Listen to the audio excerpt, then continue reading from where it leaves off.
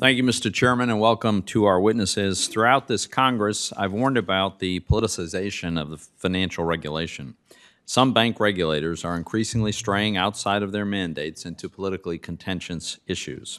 Take global warming, for instance. In September, the Fed announced a, quote, pilot climate scenario analysis exercise, end quote, with 6 of the largest U.S. banks.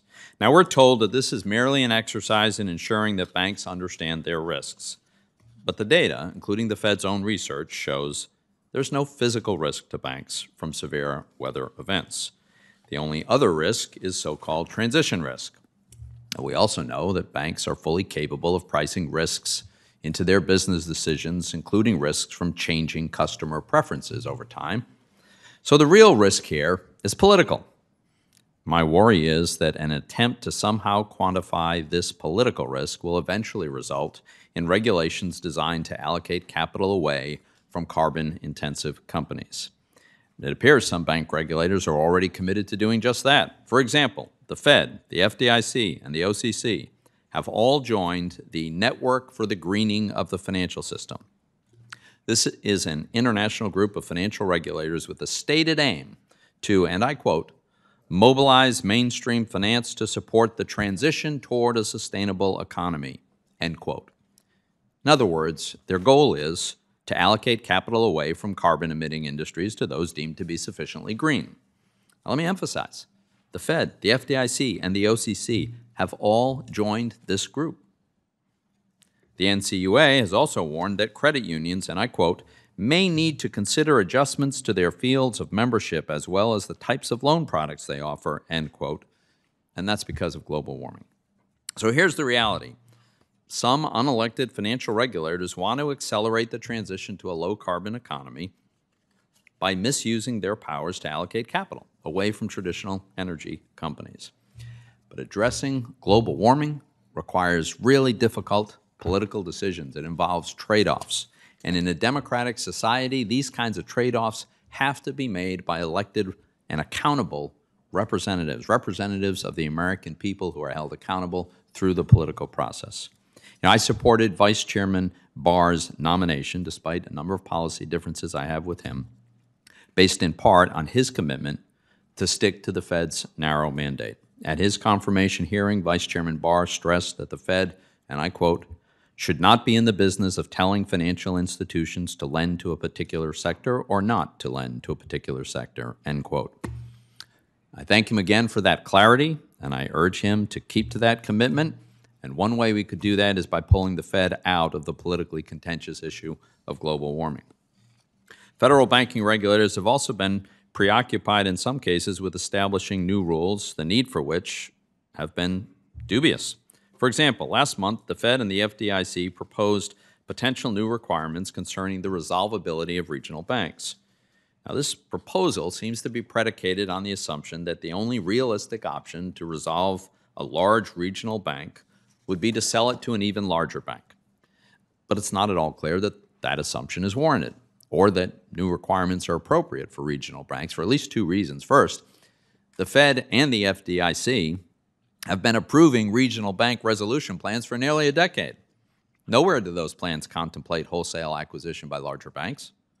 Second, large regional banks have more than doubled their loss-absorbing capital since the financial crisis, and this dramatically improves their resiliency and dramatically decreases the likelihood that they would need to be resolved.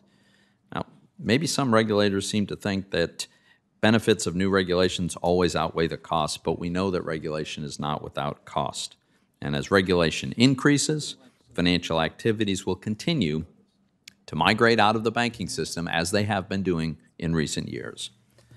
Now, while some of our banking regulators have been distracted, they've failed to address real challenges facing the financial system. For example, last year, the Fed, the FDIC, and the OCC committed to providing greater clarity on the involvement of banks in crypto activities, such as providing custody services or issuing stablecoins.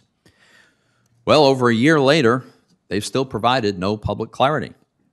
And during that same period, we've seen several high-profile collapses of crypto companies, including a very prominent example just last week. I think it's very possible that customers harmed by these collapses would have been better off if their crypto assets had been safeguarded by regulated banks that have been providing custody services for other kinds of assets for literally hundreds of years. But many banks have been pressured by you not to provide crypto-related services until your agencies provide this clarity, which just hasn't been forthcoming. I will note, however, that Chairman Harper seems not to have pursued this pressure campaign with credit unions. In fact, he's issued guidance for credit unions on partnering with crypto companies or using distributed ledger technologies. However, the ambivalence of the remaining agencies has helped to push crypto activities into foreign jurisdictions with weaker or no regulatory regimes. I mean, as a general matter, it seems to me the failure of Congress to pass legislation in this space and the failure of regulators to provide clear guidance has created ambiguity that has driven developers and entrepreneurs overseas, where regulations are often lax at best. One other item I want to highlight before we start the rest of the discussion, and it's the deteriorating liquidity in the U.S. Treasury market. In March of 2021, the Fed committed to modify the supplementary leverage ratio, or SLR, in part to facilitate bank dealers' ability to intermediate in this market.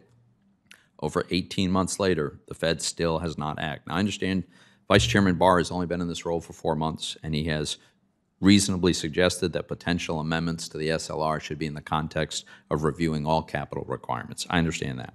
But we really should recognize that a significant decline in Treasury market liquidity is already occurring, and absent an improvement, I'm afraid that the Fed might one day decide it has to intervene by restarting bond purchases, which would be quite contrary to its current mission of getting inflation under control. What I hope I'll hear from our banking regulators today is that they will prioritize these and other real challenges and not stray beyond their mandates into politically contentious issues or establish unnecessary new regulatory burdens. Thank you, Mr. Chairman.